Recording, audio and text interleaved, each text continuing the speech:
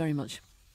Staying with homes bought and rented, we're using less colour when we decorate than the generations that went before us. We tend to go for beige. That's according to research from two paint companies. Dulux and Valspar want us to be more adventurous. Well, they would, wouldn't they? If you fancy a change from beige, though, we'll be talking about the rules for using deeper colours in a minute. Just painted our house ivory rope, crisp cotton and snowy morning, i.e. white, white, white and more white. Well, if, unlike them, you're getting a bit bored with all this white and beige, how should you choose a deeper colour? Abigail Ahern is another interiors expert. She's got a new book out. It's called Banishing Beige, so you know where she's coming from.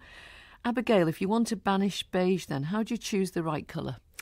I think you need to take a bit of risk with colour, because the thing about colour is it's clever. It can do a million different things. It can excite, it can stimulate, it can relax. And so if you go down a beige palette, it's a little bit, as we just heard, quite safe and quite boring. So I tend to advise people to go slightly outside of their comfort zone and just push that tonality a couple of steps darker than they feel comfortable.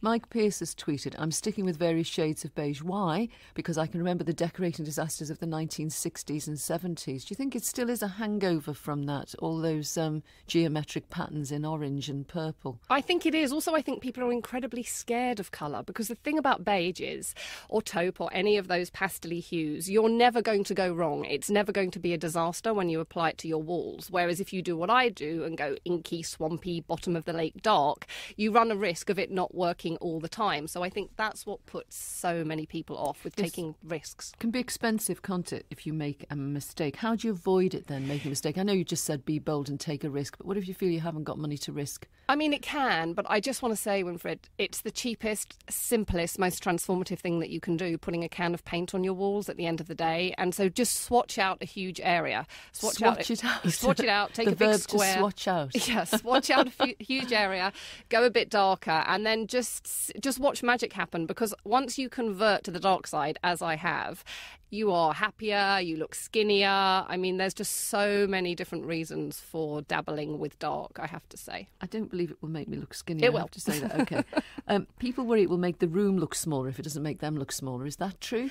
That's one of that whole misnomers about colour. No, it doesn't. When you paint a small room a light colour, how much bigger do you honestly think it's going to look? I mean, it isn't. So I say go dark and embrace that intimate smallness of that room. I mean, corners will blur into shadows and you'll get this sense of mystery and intrigue. So really work with small rooms. I love small rooms, and all my small rooms are incredibly dark. Just don't be put off with light colours make small rooms look bigger, because, I mean, how much bigger do you honestly think it's going to make them look? It isn't.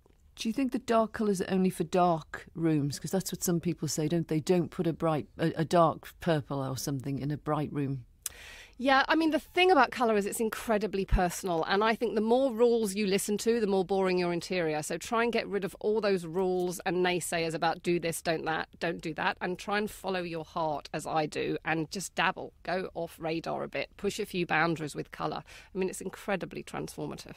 Harriet on Twitter says, I'm currently sitting in a dark sea blue study, bedroom pinky grey, dining room dark red, sitting room terracotta. What do you do then about the main pieces of furniture if you've got a colour palette like that? If you've got, I mean, that's quite a kaleidoscopic colour palette. So keep all your big, huge pieces quite neutral. Burnt caramels, lots of charcoal greys. Don't make everything a colour. If everything is a colour, it's going to end up looking like a really hot mess. So you've got to kind of work out where you're going to apply your colour to what pieces. But keep all the big pieces quite neutral, I would say.